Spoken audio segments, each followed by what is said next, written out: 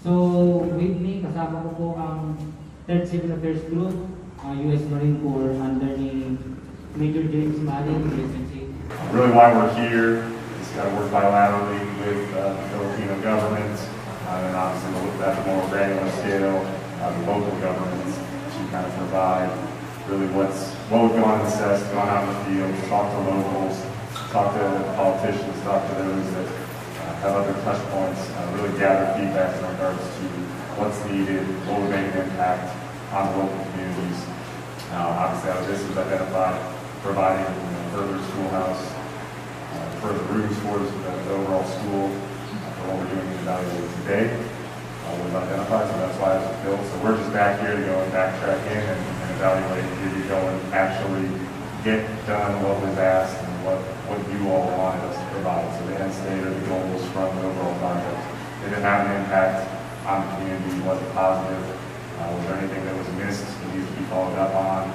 I think you mentioned the 37th Balikatan, and we're nearing 75 years of diplomatic relations between the U.S. and the Philippines. And this exercise comes at a time where our relationships and our partnerships that we have in this region are so important. And we know that the bedrock of those partnerships are the relationships that we form down to the local level in the community. First thing, obviously, again, thank you for having us back here.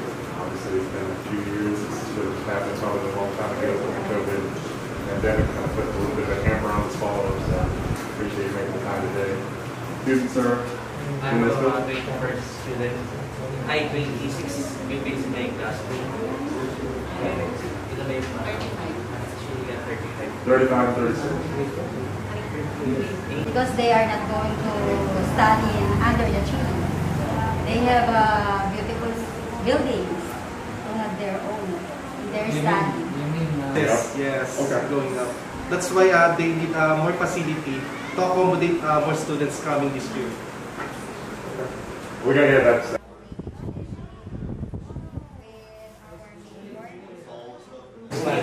Ma'am Melly, sa mga local officials. Ma'am Rose, Ma'am Maui. Two buildings are very important to our learners. They are happy, and we find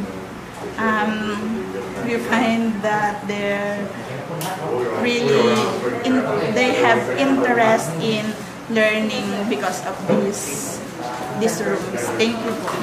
We are thankful for these two classrooms, pupils and our students, principals, and especially the pupils are very thankful to you. We love this room. Thank you.